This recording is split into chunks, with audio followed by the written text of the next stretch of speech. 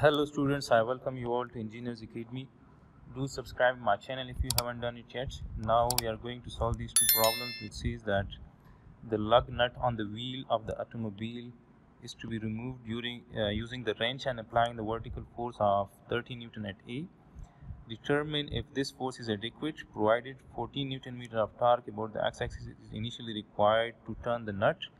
If the 30 Newton force can be applied at A in any other direction, will it be possible to turn the nut? So as we can see that we have this 30 Newton force which is acting at point A, and the distance of point A from that point of rotation is, this distance is 0.5 meters, and from the y-axis point A is at a distance of 0.3 meters along the y-axis, and the total length of this rod is 0.75 meters. So now if we find the moment by using the scalar approach, we can write that by scalar approach we can say that the moment about the x-axis is this will be equal to the r perpendicular times the force. Now the perpendicular distance of this force F from that point of rotation, let's say this point of rotation is, let's say, point O. So the perpendicular distance of this force F from that point O is this distance. The distance along the y-axis is the perpendicular distance. Now we are given this distance, which is 0.5, and we are given this distance, the perpendicular distance. So this is a right angle triangle. So we can say that this is 0.5 and this is 0.3. So we can find that r perpendicular. Let's say this is that r perpendicular. So by using the Pythagoras theorem, we can say that 0.5 square equals to 0.3 square plus r perpendicular square, and from this we can say that r perpendicular is equal to 0.5 square minus 0.3 square under the square root. So this will give us the perpendicular distance of that vertical force from the point of rotation, that is from point O. So this gives us 0.4 meters. Now we can find that, and as we can see that for scalar approach, if you look into this, so the force is going to rotate this in this direction, and if we curl our right hand fingers in this direction, so the thumb will point out in the positive x direction. So this means that the moment produced by this vertical force which is applied at point A is going to produce the counterclockwise moment, since the thumb is pointing out towards the positive x direction. So we can say that this the perpendicular distance is 0.4 and the force magnitude is 30. So that is the moment about the x-axis. This is the magnitude of the moment about the x-axis. So this is equal to 0.4 multiplied by 30. So this gives us 12. This is 12 Newton meter, and this is in the counterclockwise direction. Now in the problem statement, it is said that determine if the force is adequate, provided 14 Newton meter of torque about the x-axis is initially required. So about the x-axis we are required to have a moment of 14 Newton meter. So this 12 Newton meter is less than 14 Newton meter. So this force is not adequate. 30 Newton force is not sufficient to lose that nut. So then in the problem statement, it is further said that if 30 Newton force can be applied at A in any other direction, will it be possible to turn the nut? So now let's say that if this force F is acting in the perpendicular direction instead of vertical direction, let's say that this force F is now perpendicular to this arm OB. This is making 90 degree, and still the magnitude is 30 newtons. Now then we can find the moment about the x-axis, is the magnitude of the moment about x-axis. Then by using that scalar approach, this will be r perpendicular to the force magnitude, and now the perpendicular distance of this 30 Newton force which is making 90 degrees, this 30 Newton force which is making 90 degree with that OB arm is this distance. This is 0.5. So now we can say that the perpendicular distance is 0.5 multiplied by that 30. So this will give us 0.5 is 1 divided by 2. So this will give us 15 Newton meter, and this is greater than that 14 Newton meter which is required. So yes, we can say that it is possible to turn the nut if the force is applied is in any other direction. So if the force is applied in a direction in such a way that this 30 Newton force is perpendicular with this OB wrench, so then it will be possible to lose that nut which requires 14 Newton meter torque. So this is the solution of this 452 problem. Now the solution of 453 problem. Now in 453 problem it is said that solve problem 452 if the cheater pipe AB is slipped over the handle of the wrench and the 30 Newton force can be applied at any point and in any direction on the assembly. So again we have to find the moment about the x-axis if this force F is applied at any point along this OB line. So let me draw the free body diagram. Let's say we have this is a wheel.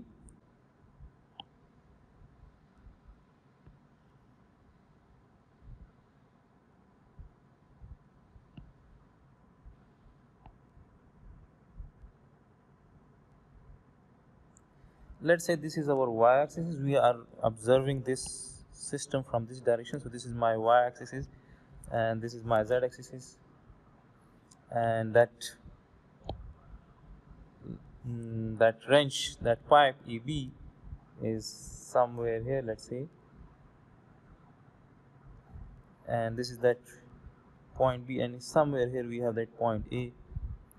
And if I drop a perpendicular, so this distance is given, this is, we have determined this is 0.4 and this distance is 0.3, and from this point O to that O, this OA length is given, this is 0.5 and this is 0.25.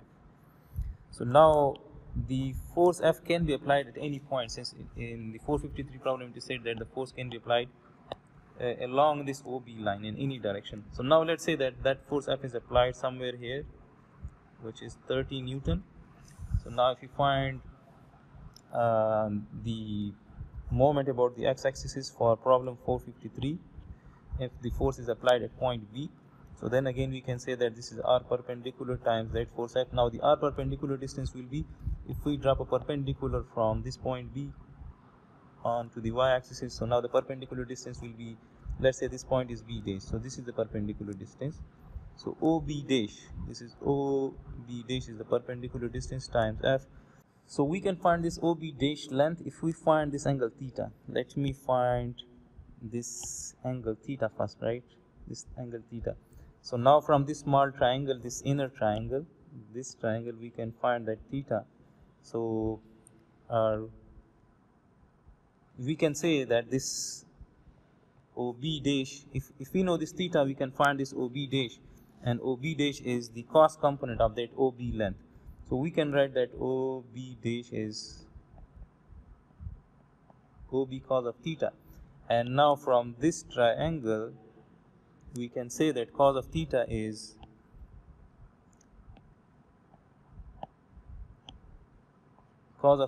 base, which is 0.4 divided by hypotenuse.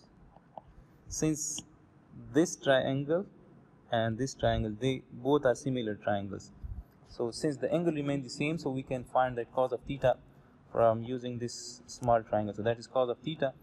So, and OB is, we know that this OB is 0.75. This is 0.75. So now we can write that this is 0.75 into 0.4 divided by 0.5 into F. F is again 30, which is vertical. So this will give us, let me find it. So this gives us 18. This is 18 Newton meter. So now yes, we can lose that nut if we can apply the 30 Newton force at any point along the pipe OB. So if we apply the 30 Newton force at point B, that is 18 Newton meter, and that is greater than that 14 Newton meter torque. So yes, we can lose that nut if the force is applied at any at point B on that OB pipe. Now we need to generalize the solution. We want to find that at what point along this OB pipe the force will be sufficient, this vertical force will be sufficient to produce that 40 Newton meter torque. So now let's say that the length of this OB is, let's say, x. Let's assume that the OB length is x. Let's see.